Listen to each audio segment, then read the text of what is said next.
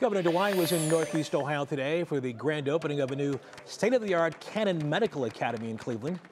While we were there, we got to speak to him about those controversial comments made by Portage County Sheriff Bruce Zuchowski, asking residents to collect addresses of residents with Vice President Harris's campaign signs in their yard, then doubling down on that post yesterday.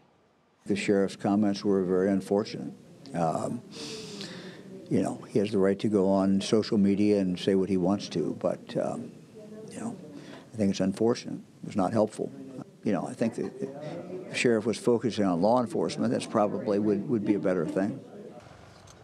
DeWine has said there have been suggestions that he remove Sheriff Zuchowski from office, but he says he has no power to do that, and he believes the comments do not constitute him from being removed.